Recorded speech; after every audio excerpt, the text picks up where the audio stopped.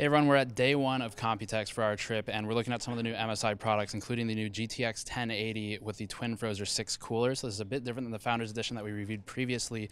And the main differences are going to be for power and thermals, and that's relevant for all the overclocking. So we talked pretty heavily about overclocking when we did our GTX 1080 hybrid mod, as you all saw.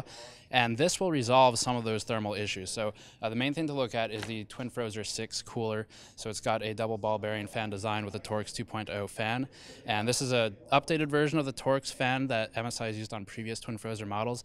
The main update is there are two types of fan blades. One is a dispersion fan blade and one's a traditional fan blade. So the dispersion fan will help generate a turbulence that the traditional fan can force through the heatsink and cool down the GPU itself. The GPU itself should run about 20% cooler. We haven't tested this ourselves, but we will soon. Should be about 20% cooler. That'll help with some of the thermal headroom issues where we were hitting 82 Celsius on our overclocks and causing really crazy spikes on the frequency. So in theory, that helps with that. With regard to overclocking specifically, the things that I'm most interested in are, of course, there's an extra power header you may have already seen. That is an extra 6-pin. So there's an 8-pin and a 6-pin. The total power allowance is now upwards of 300 watts. The extra 6-pin, about a 75-watt add there. But you start running into VBIOS and voltage limitations on your overclock, as we saw with the 1080 hybrid mod. So to get around that, there is a custom VBIOS on this. We don't know a whole lot about it yet.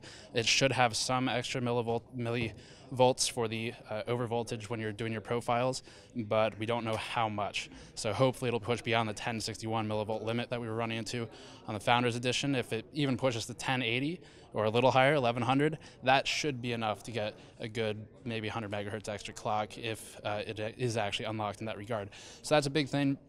Power phase is another big thing. The VRM is now a 10+1 phase VRM, and that's against the 5+1 phase on the Founders Edition card. Pretty massive difference there in terms of voltage cleanliness, so to speak.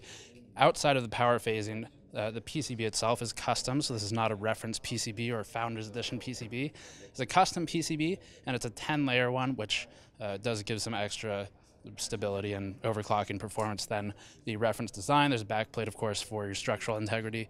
But that pretty much wraps up most of the new Twin Frozer models. You'll find additional information linked in our article in the description below.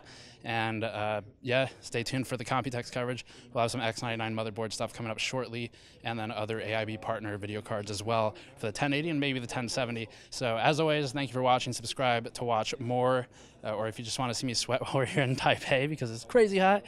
But I'll see you all next time.